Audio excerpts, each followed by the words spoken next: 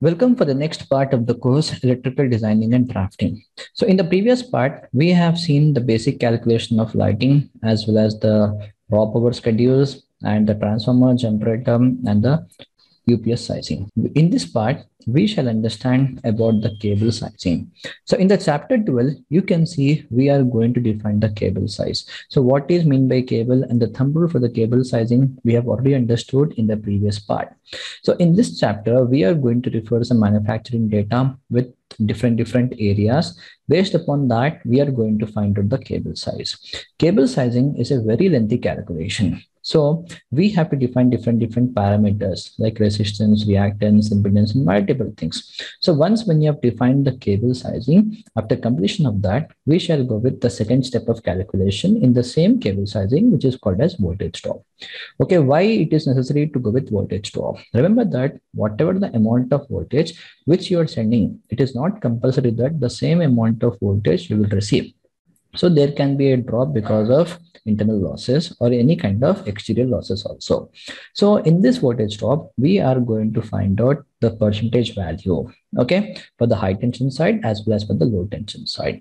Next, in the chapter 3, the same cable sizing, we are going to proceed with short circuit calculation. This is a very vast calculation and very deep calculation. So what is meant by short circuit? You have to understand this first. Short circuit is nothing but excessive amount of current which can enter into the system to damage your equipment. So always a short circuit value will be in terms of kiloampere.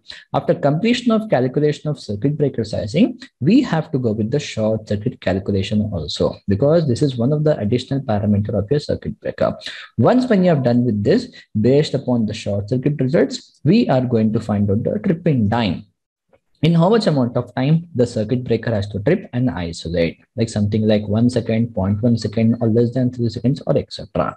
So all those things we are going to work with chapter 3. So once when we have done with these 3 additional topics, irrespective to the cable size like voltage drop, short circuit, and tripping, based upon these results only, we can able to justify the cable size.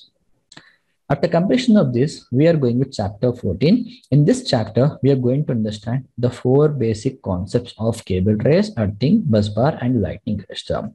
The calculation of cable tray is very simple, but installation execution is very complex because we have to coordinate with other services.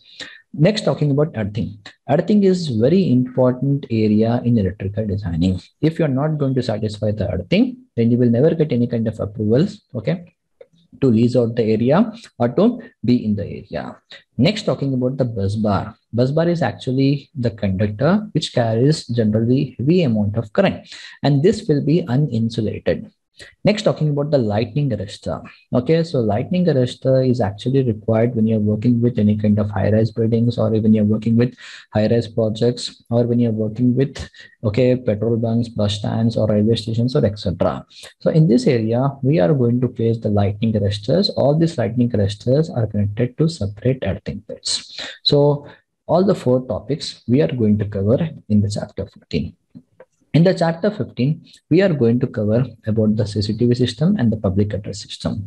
As you can see nowadays, almost in every project, there is a requirement of CCTV for the security and the surveillance point of view.